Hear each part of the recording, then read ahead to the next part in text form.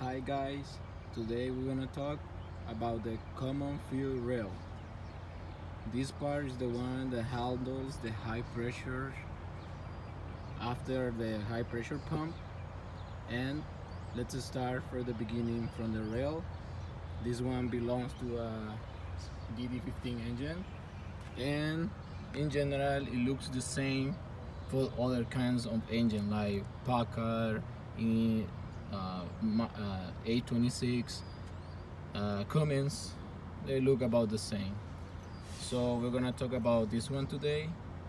And to start, as you can see, this is the fuel pressure sensor.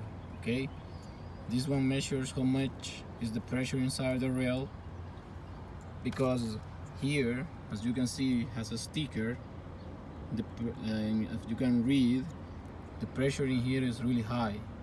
It's around between 20,000 psi and up to 36,000 psi, enough to uh, uh, pierce your skin and probably you get a serious, damage in your body. So if you're gonna open it, be careful. And that's one of the things you need to know about it. It has a higher pressure. As you can see, this is the first line for the first injector. This is the outlet port that goes directly to the injector. Okay, and this is the injector seal. This one usually leaks oil, and sometimes they make a big mess here on the top. If your truck has that kind of mess around, you should replace those first. Usually you can spot the oil around here, and if you see any leak in here, replace all of them at the same time. Don't just replace one, replace all of them. Okay, this is the first for the first injector, second, third, and so on. Other thing that you need to know about the common fuel rail is like if you see like there is like any leak around the rail, any leak everywhere around here on this part, usually they leak around here, this part in here, the welding side. And we're gonna check it out the back so I can explain to you. Usually they leak from here. Okay, you see this part that leak around here. I already replaced 2 or 3 of those because they leak around here, and many people say if you can fix them, and no, you cannot fix these parts. You have to replace the whole thing because it's really dangerous if you fix it and it breaks over the road. Okay, because it has a lot of pressure, like I told you before, guys. Okay, these 2 ports that you see in here, we follow them, you see they go directly to the high pressure pump. And here on these lines, again, there is a lot of pressure, and every time you replace the high pressure pump or the fuel rail, you had to replace these 2 lines, because when you untie these plugs in here, they usually break or crack. So don't reuse them. Change it so that way you're sure it will not leak.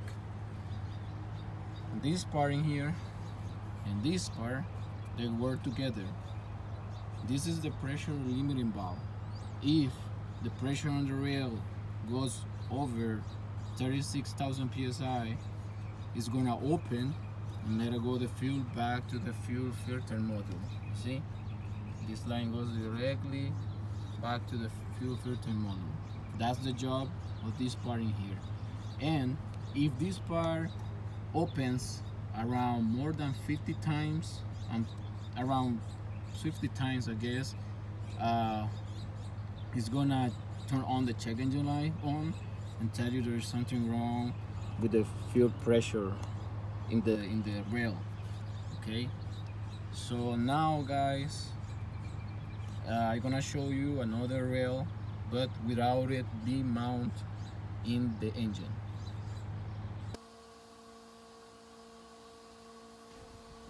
This common rail belongs to a Volvo D13 engine as you can see, and it goes inside the engine head cover. And right now we're gonna check the inlet port. That's it. That's the inlet port over there. And the harness, it's the one for the relief valve. Okay, that's the first injector, and as you can see, that one is an electrical injector, so it doesn't have rocker arm. All right, and you have the other one, the second injector, which is a mechanical injector. Okay, the third one, it's a electrical injector, which is interesting because it doesn't require, again, rocker arm. And that's the fuel pressure sensor, you know, to measure the pressure on the common rail. That's the injector number 5 and injector number 6. And as you can see, it has rocker arm too. That was a mechanical injector. And the whole rail, as you can see, it's inside. So it means if you have any leak from the fuel, right, it's gonna leak everything inside, guys. But for now, let's keep checking around. And that is the engine brake valve, and you can see clear the harness over there goes into it. And as you can notice, I mentioned it before, there is couple electrical injectors and mechanical injectors, and 1, 3, and 5 are electrical injectors. 2, 4, and 6 are mechanical injectors, which they require rocker arm. I don't know how this design from Volvo is gonna continue at the end of the but the only problem I can see is like the fuel leak. If you have any fuel leak, like internally, it's gonna be really hard to notice it. There is nothing different about the gears. They look the same to me. The main difference between older engines and this engine is like major is the fuel rail inside the engine head, and part of the harness, because as you can see, it's not a single harness anymore. Now it's like DD style, which is good, because before, if you have any issue, you had to replace the whole engine harness if the injector harness was a problem. And this one, we open it because the check engine light was on and required to replace the injector harness, the fuel pressure sensor, and the fuel relief valve, which by the way, we couldn't replace because it wasn't the same. This is the common fuel rail without being mounted on the engine, and as you can see, I'm gonna show you how it looks in the inside of the holes. And as you can see, it's really small, since the injectors require a lot of pressure. This help, as you see, all of them are the same. I'm gonna show you. See, all of them except for one. Okay, the only one that's different is the one that goes in the limiting valve.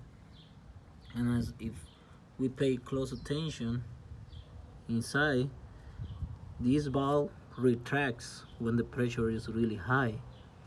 So this helps to relieve the pressure in the rail when there is too high.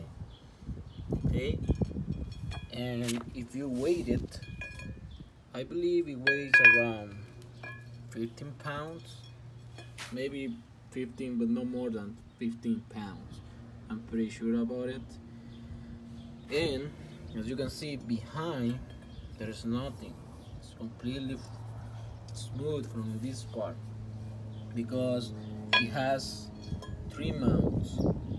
One that goes in here, there is another one in here, and there is another one in here and in the beginning.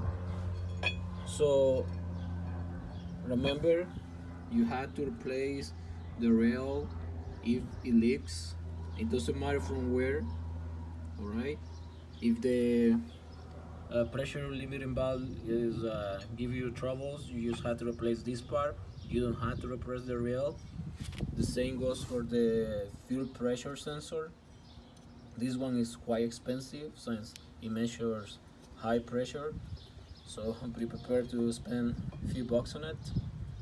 And remember, if you're gonna work on this, you have to wait around 10 minutes before you start servicing any part of the high pressure circuit. And that's all I have for you guys. Thanks for watching, and if you have questions, leave it in the section below, and I'm gonna try to answer to you as soon as I can. Thanks, and I'll see you in my next video. Bye.